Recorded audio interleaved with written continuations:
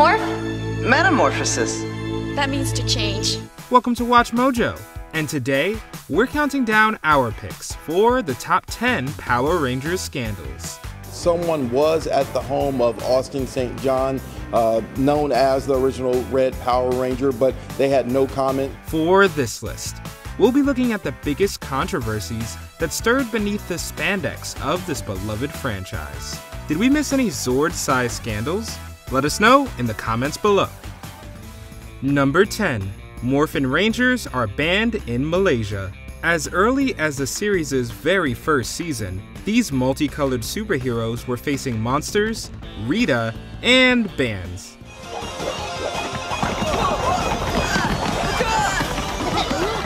At one time in Malaysia, the show wasn't allowed to be shown. But this wasn't due to the teenagers fighting or complaints about all the weapons they used. The ban actually came down to the series' name itself. Whoa, what are these? Those are your power morphers. When in danger, raise them to the sky, calling the name of your dinosaur, and you will morph into a formidable fighting force known to one and all as the Power Rangers. Morph?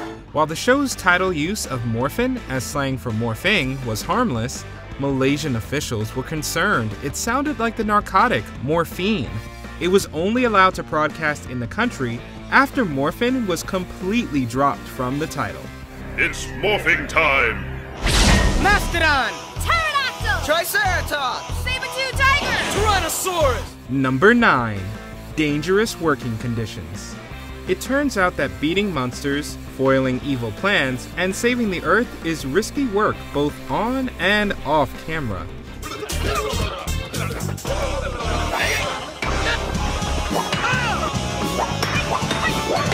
The tight production schedule, shoestring budget, and non-union cast led to a lot of cut corners in the early seasons. The original cast has been very outspoken about their experiences and mishaps. You're too high! According to various reports, stunt work was rushed and unrehearsed. Actors were often worked to exhaustion, and in one instance, a faulty prop caught on fire while actors Amy Jo Johnson and David Yost were in a body swap machine.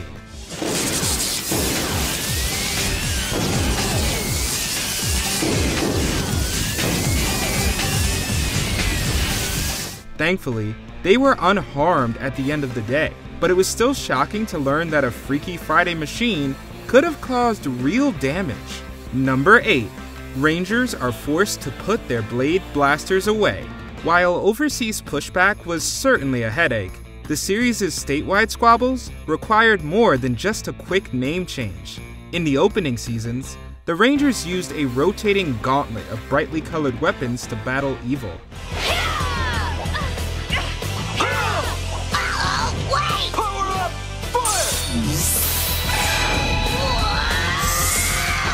But their battle gear looked a little too real for parents.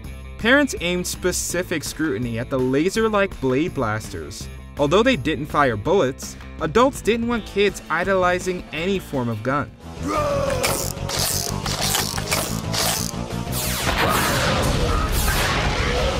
Under mounting pressure, the show made it so the Rangers hardly ever used the blade blasters during fights. It also helped that the team got ninja powers to sneak right past having to rely on the controversial weapon. You have proven yourselves worthy to possess the power of ninja. This is a great responsibility. Use your powers wisely. The road you face will not be easy. Number 7. Cast members walk out during a crossover. When members of the Lost Galaxy cast appeared for 2 crossover episodes after their run ended, they had to participate in battles and fight for screen time. Lost Galaxy Rangers? No way. Yeah, that's us. Then it looks like we got here just in time. During production, Saban realized the returning Rangers weren't in the episodes very much. This caused the company to reevaluate the team's already agreed upon salaries. The pay dispute caused Amy Miller, who played the big bad Drakina, to walk off set. As a result, the episodes had to throw together a silly reason for the character to now wear a mask. Those miserable Galaxy Rangers destroyed my magnificent beauty, so I will repay their treachery by destroying their beloved Earth. Although Lost Galaxy Red Ranger Danny Slavin reportedly walked too, he completed enough scenes that his absence was barely noticeable. Actually, I think it was kind of fun getting back in the action. Only you think that was fun. The more phenomenal mess behind the scenes of these episodes makes it a wonder this crossover happened at all. Number 6. Monica May's burlesque career. Following the conclusion of SPD in 2005, the actress behind Street Smart Yellow Ranger Z found success in front of the camera and on stage as a burlesque dancer. But some people couldn't see her as anything but a Power Ranger. What about me? It's a hologram. It's not real. Okay, she's real. A vocal minority of fans have ridiculously criticized May for, quote, ruining their childhood just because she does risque performances. In 2020, she even took to Twitter to directly clap back at people who were trying to judge her choices. Since May has still been seen and invited to official Ranger fan events, it's clear that many people don't see anything wrong with May's burlesque. So while some viewers might want to call SPD to step in, there's no emergency here. See? You do the crime, you pay the time. Number 5. Alleged relief embezzling. Almost 30 years after he was catapulted to stardom, original Mighty Morphin Ranger Austin St. John found himself in the limelight again. Jason, bold and powerful, you shall command the Tyrannosaurus dinosaur. But it wasn't because he was rocking a red suit. St. John was arrested alongside 17 other individuals for conspiracy to commit fraud. According to reports, he and the other people charged allegedly took advantage of special loans for COVID relief to make money. TMZ reports agents swarmed his McKinney home Thursday, armed and left with Geiger in handcuffs. St. John's representatives claim the actor was manipulated into taking part in the scheme. Before this news broke, he'd been making steady appearances at Ranger conventions and returned to the franchise on a few special occasions. So you're Goldar Maximus, huh? I hope you're a lot tougher than the last one we defeated. Oh, I am! And I brought an army, too! But after this controversy, St. John might not be welcome back to Ranger events again. Number 4. David Yost faces prejudice on set. While the heroes stood for equality and fairness, Blue Ranger David Yost found that this sunny superhero series was a toxic and unaccepting workplace for him.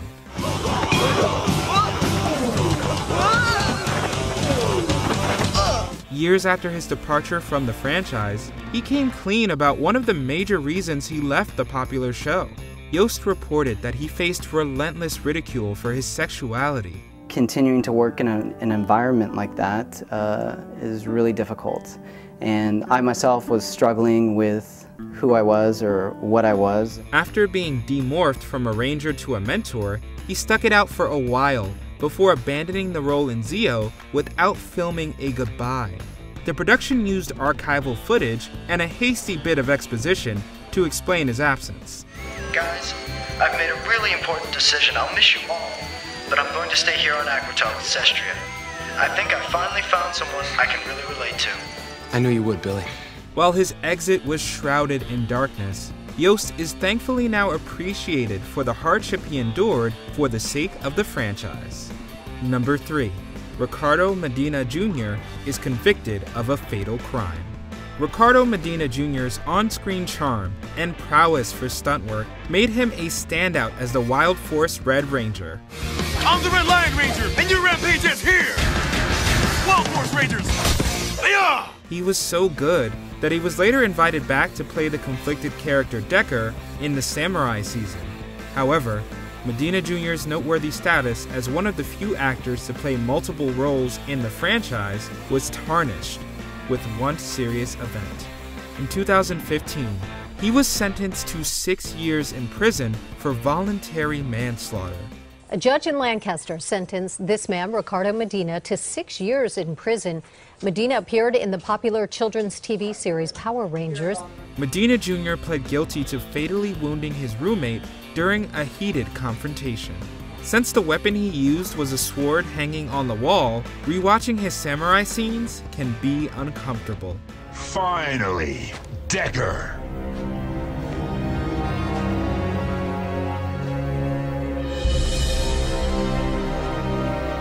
I knew you'd come. Number 2. Pua Magasiva's death. Years after actor Pua Magasiva played Red Ranger Shane in Ninja Storm, he was convicted of domestic violence. Ninja Storm! Ranger Form! This shocking report was followed by the tragic news that he took his own life. In the aftermath of Magasiva's passing, a diary he allegedly wrote highlighted that he struggled with self-loathing, dependency on alcohol, and feelings of inferiority. His issues with self-confidence are eerily similar to problems his character faced in Power Rangers. Face your fear, Shane. Believe in yourself and you will have nothing to fear. I hear you, Sensei. It's understandable why fans may be reluctant to revisit episodes that explore Shane's psychology today. Even though the Red Ranger's struggles were fictional, seeing Magasiva portray him feels real and very heavy. Oh, sorry, Tor. I can't really focus right now. Your brother's visit's really messing with you, huh? Yeah.